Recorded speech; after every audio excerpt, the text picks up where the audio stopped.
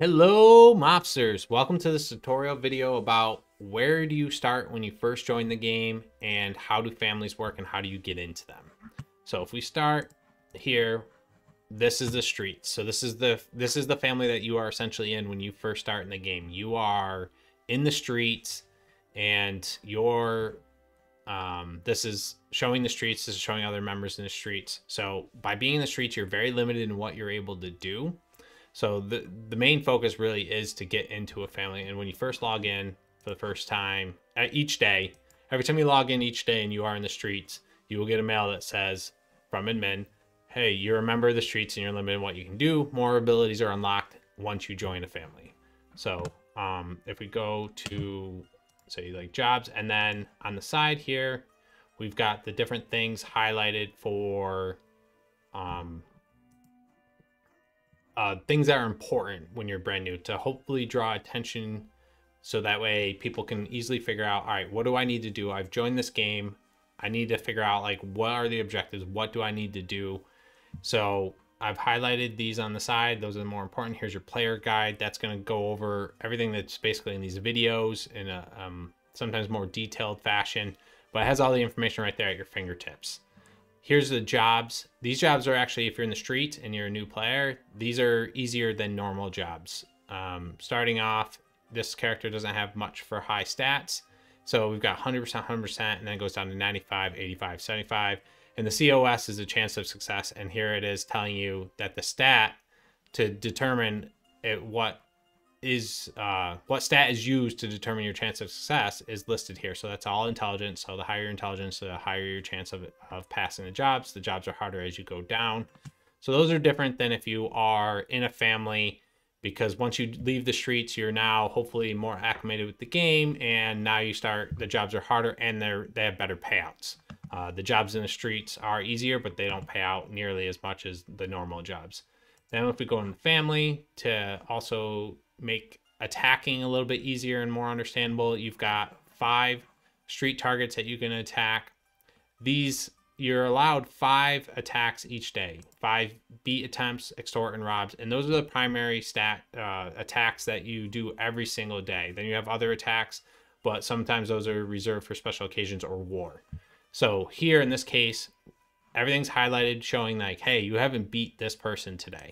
So you beat them, you successfully beat bandit, you can extort, rob, and now if we go back to the family page, now that bandit is no longer highlighted in yellow.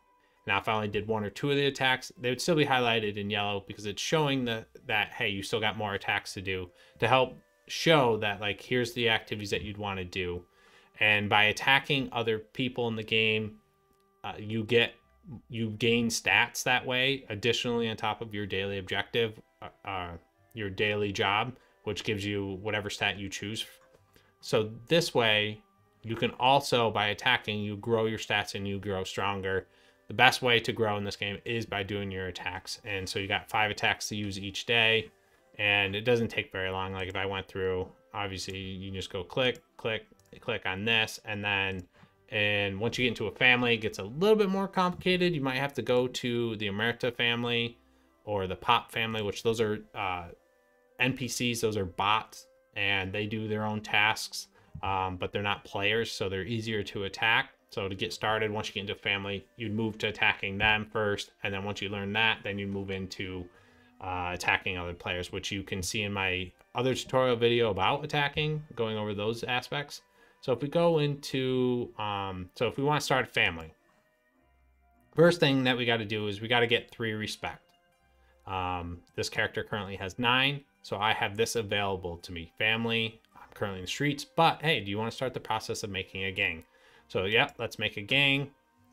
So I'll just put in test gang, and then now I'm going to register my gang, and now my family is now test gang. So if I go to family, it's just me. I've got my own little family, essentially. It's just a gang at this point. And then you can dismantle the gang and then go back. But then you go to the streets, and we've got those people that are still left in the streets. You can go on to them. And here's how you show respect. You go to a person, and you can either anonymously respect, so it just gives them a respect and they don't know where it came from, or you can send a respect and then they'll get a mail saying that you gave them that respect. But here we are, because we started a gang. Do you want this to invite this mobster to your gang? So I'd click invite, and now they have gotten an invite from me to join my gang. So they can accept it, and so this is how you get a family. Once you have 5 people who've accepted you, so you and then 5 others, you can move on to the next step of actually creating a family. So if we look at a family real quick, and we've got, here's one of the families. Here is, you've got a Don, underboss, capo, lieutenant, soldiers, and consigliere. So those are the different positions that you can have, and then associates. So associates, like, you have just come into the family, you have no privileges within the family, you're still an associate, so you can't fly, you can't do, you can't look at the family board. So there's things that, so you're limited in what you can do in that family until they put you into a position. And if you die in the family, then you drop down to an associate until you come back to life, and then they put you back into the family tree where you need to go. So then we'll go to the player's guide and go over wrong one, ranks. So here it's going to go over exactly what each position does. So the Don is the Don. That's your leader, that's your go-to man. He is the highest ranking position, deserves the most amount of respect. Can't disrespect the Don, otherwise you're going to get whacked.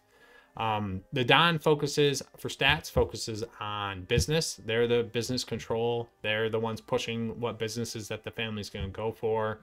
Your underboss is, the person to be feared. They're the right-hand person to the Don. They have the special capability of actually being able to extort and potentially steal a business from another family, and then it's now your family's business. So that's their special perk. Their core focus is intimidation, and their subordinates are capos. So the capos report to the underboss.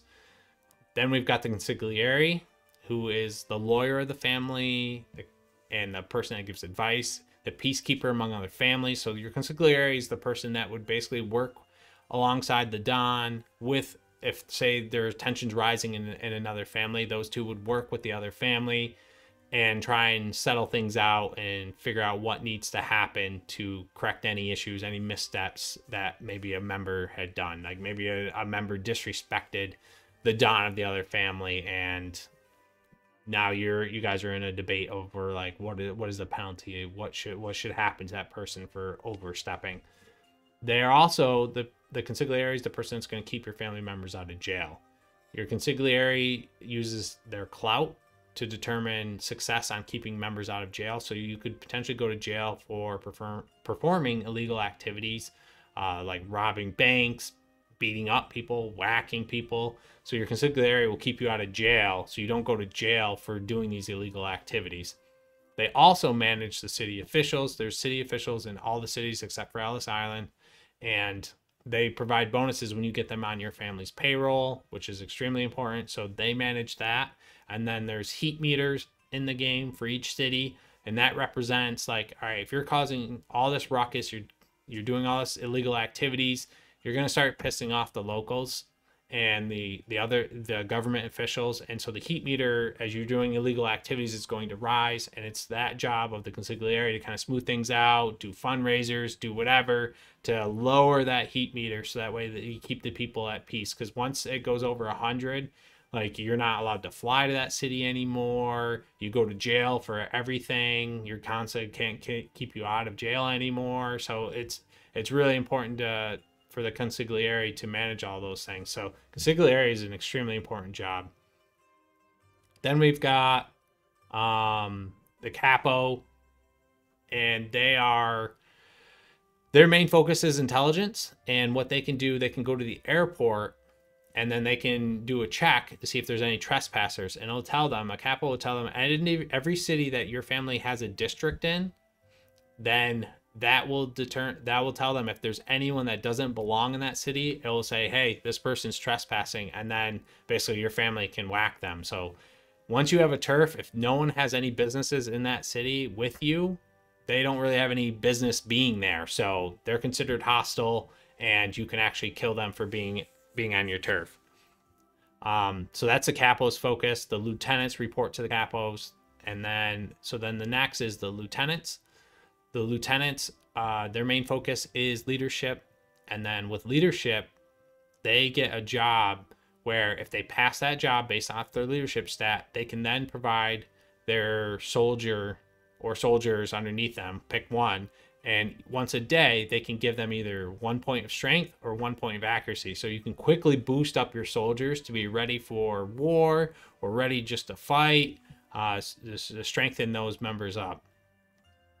Then after that, we've got the soldiers. So the soldiers are the muscle. Their primary focus is either strength or accuracy. So when they're doing their rank job, it'll take whatever stat is higher, either the strength or their accuracy, and it'll use that to determine chance of success. The soldiers report to the lieutenants, and each person that has people underneath them, so everyone from the Don sets a family tax, and then the underboss, capo, and lieutenant can set their own upper tax. And that means anyone that reports to them, anyone under them in the family structure, has to pay them whatever percent tax that they have put on them. So it auto kicks into the game. So it accounts for, like in the Mafia, like everyone always has to kick up to the Don. You got to kick up to your uppers. So these mechanics are already built in. So it automatically does it for you. So every time you make money, it automatically takes some of your money and sends it upwards. So the soldier also can fight in a fight tournament that only soldiers can fight in, and it takes as many soldiers it'll take as minimum as 4 up to 16 and throw them randomly into a tournament, and they fight 1-on-1, and then they move on to the next round of the tournament until there's a crowned winner, and then there's prizes for winning. So that's the soldier. And then the associate is the lowest. That's entry level. That's like you just got into the family, you don't really have any perks. You're just basically just got there, and then once the Don figures out where they want to put you, they then assign you to a family, or not to a family, to a position within the family. So that's how to make a family. That's how to get started. That's why it's important to be in a family. There's all these different perks. So definitely the first thing you want to do is you want to get into a family or create one of your own. If there's enough people in the streets, if there's not anyone in the streets, you're coming in and everyone's already been claimed into a family, you'll want to look at possibly not creating your own family, just because then there won't be anyone to even invite anyway. But you could, if you create it, then you've got a gang and you're a gang of one. But you could look at other families, you could look at other gangs and try and see what you can get into. And you know, most likely when you first start off, you can get into a family. You'll probably start out as a soldier, but you can work your way up to the different positions. So I hope this helps. I know it's a long-winded one, trying to explain all the different positions, but I hope it helps. I hope you've enjoyed this video. As always, keep it Mafia, family, loyalty, respect. Take care.